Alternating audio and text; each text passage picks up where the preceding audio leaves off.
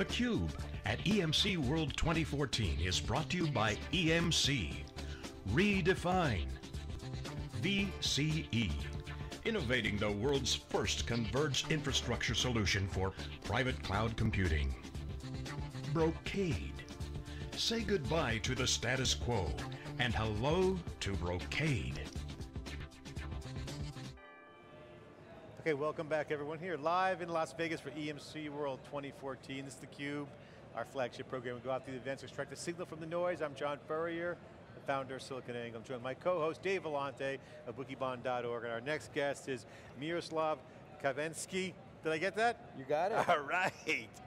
XtremIO, hey, welcome to theCUBE. Thank you, thanks, honored to be here. So one of the things about all flash arrays is, I don't believe you. The doubting Thomases, the people who are saying, that's all BS, show me the numbers.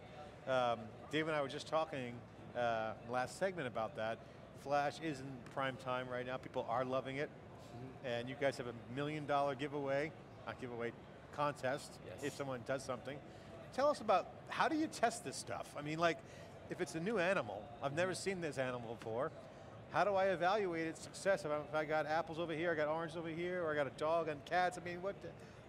Well, you know, doing apples to apples comparisons for storage arrays is always a little tricky, but when it comes to testing flash, it's probably even more different from how you would test a spinning disk array than most people are used to. And flash is a different beast. You know, I'm sure this was kind of covered in a bunch of different segments over the years, but it behaves differently when it's new versus when it's been in production for a while. The latency tends to be really low. It's a random access media, and all of that has different implications for how you would go about testing that array. So what is the biggest thing that you focus in on right now? Do you build a comprehensive suite? How do you guys build it from the ground up? How do I trust it? All of the above are the questions I would want to ask you. Great. So there's a lot of different tools out there for evaluating storage. What we've noticed is over the last few months since we've been generally available, we've had increasing requests from customers to help them figure out how to evaluate an all-flash array that they're looking to purchase, whether it's from XtremIO or evaluating different vendors. And what we've done is come up with a suite of tools, and that suite of tools is just using free software, it's freely available, and we built things around VDBench. I'm not sure how familiar you are with that, but it's a tool that was actually developed at Sun, is now owned by Oracle. It's part of the Storage Performance Council suite and used in SNIA, so it's a very neutral tool to use for evaluating storage. And we liked it because it has a number of great criteria. One of the most important ones is it's actually very savvy around generating data that can work with storage efficiency algorithms, whether you need to dial in a certain dedupe and compression factor, or you want to avoid dedupe and compression by accident. So that's why we selected VDBench as the load generator, but we've done a bunch more around VDBench. So we've written a number of scripts that can implement the IDC methodology for evaluating all flash arrays.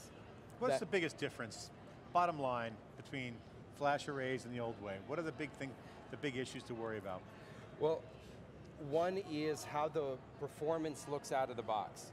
If you test a spinning disk array out of the box, it's going to look pretty much like how the array is going to look. But when you test a flash array brand new out of the box, the performance is going to be artificially high. And it's important to precondition that all-flash array, which basically means making sure that you've written to all of the flash cells, making sure that the RAID stripes or whatever the data protection scheme is has been aged so that it represents what the space will look like after it's been in production for a few months. So it's a false image, if you will, if you want to go right out of the box, because you got to do a lot of preparation to kind of understand the media, is that what you're saying, well, or capabilities?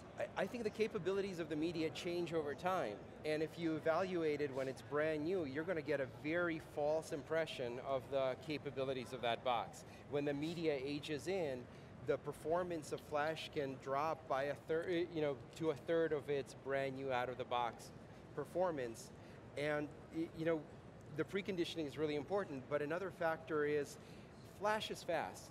You can throw a bunch of flash into a box and there's solutions out there that do that, but just because the flash is fast doesn't mean it's going to be fast in all different conditions, under all different circumstances, under heavy load as well as light load. So if all you're doing is throwing a couple of VMs on there and kind of lightly tickling the box, you're not going to get a real impression of what this array can do. Right? Can we go back to the objectives of the testing? So from a customer standpoint, what are the objectives? You're trying to just understand the performance in specific workloads, understand the durability, all of the above? I think all of the above, but where we seem to get a lot of different questions is around characterizing the performance of the array and comparing them, looking at the consistency of the behavior and performance.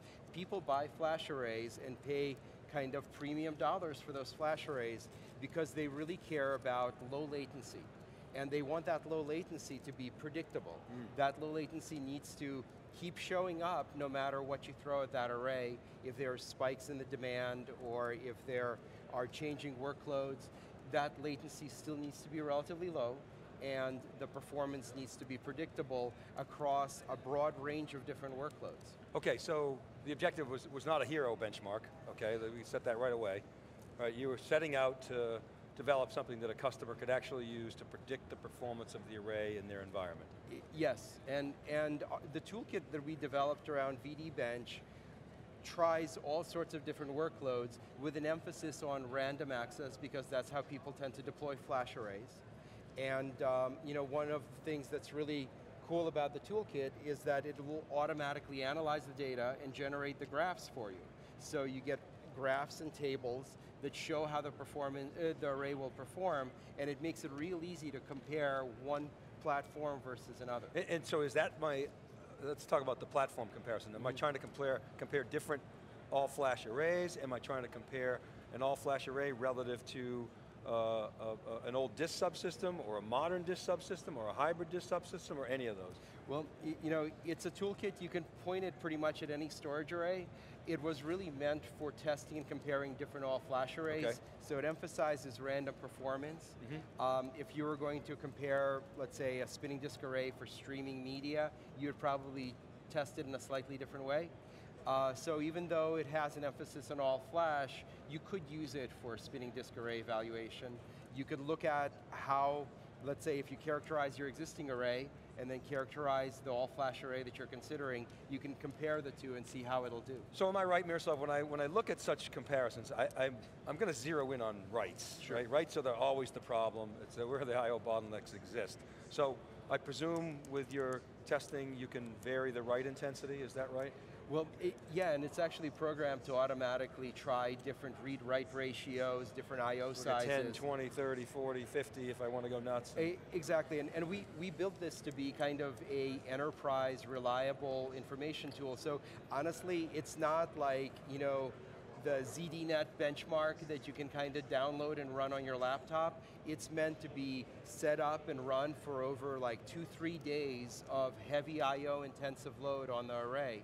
And it will characterize a lot of different combinations and give you information about how the thing will perform under stress in enterprise environments. So I'm envisioning, so the metrics, I'm sure there's a gazillion metrics, but I'm simplifying it, right? I want to see IOPS maybe, and I want to see latency. Exactly. And I want to see how that changes. He showed some graphs. I mean, Joe, I guess it was more David, was showing some graphs today. And so, what have you been able to find in terms of applying it? I couldn't agree with you more. Customers want consistent performance from a latency standpoint. And they want, I guess, sub 2 milliseconds. I think Joe even said sub 1 millisecond. Is that what you're sort of prescribing in the field? That's what we find tends to be a good match for all flash arrays. When someone actually has an application need for consistent sub 2 millisecond latencies, we're a good fit. And along with that raw performance, we're bringing all sorts of data services around thin provisioning, deduplication, really awesome VAI-enabled performance for virtualization. All of those are data services that come along with the great consistent performance. We have a question from the crowd I want to ask you here. It says, Dave Vellante from the Crowdfather ask about native flash architectures versus caching controllers. Well, so that's a good question, right? Because if I have a caching controller, I'm going to asynchronously trickle to disk and signal, I'll use a mainframe term, device end when I hit the disk. Exactly. Flash is different, right? How so? Talk about that. It is different, and I think probably one of the biggest differences is flash as a random access media is great for your entire data set, right? With caching controllers, part of what happens is you have a working set, and when your working set is relatively small, it fits in cache, and everything's golden. But working sets change, they shift over time. As you add and remove applications, the working set is going to be different. So when you're experiencing problems because the working set no longer fits into cache, you can either replace your array with something that has a larger cache, or you can consider an all-flash array. So many of the people that are coming to us, or are coming and looking at all-flash arrays, have applications where the working set is very large, and when you're evaluating an all-flash array, you also want to be testing across a very large data set where the working set might not fit into a cache. I know we got to leave it there, but where do I get this benchmark? How do I get it? It's up on the EMC community network. We have the URL, and we can share it with you. It's publicly accessible right now. We've created some how-to videos to let everyone use it, and we have pre-built VMs that makes it really easy to get started. Fantastic. We love what you guys are doing. We love data. We actually geek out on our data for our data science operation. We know what this is all. We need an engine to run it. Thank you for coming on. Really appreciate your commentary. Great. Preconditioning that flash, understanding the capabilities, big part of it. You got to know the engine, your car you're driving, know the machinery before you push it to the envelope. This is theCUBE. We'll be right back after this short break. Great.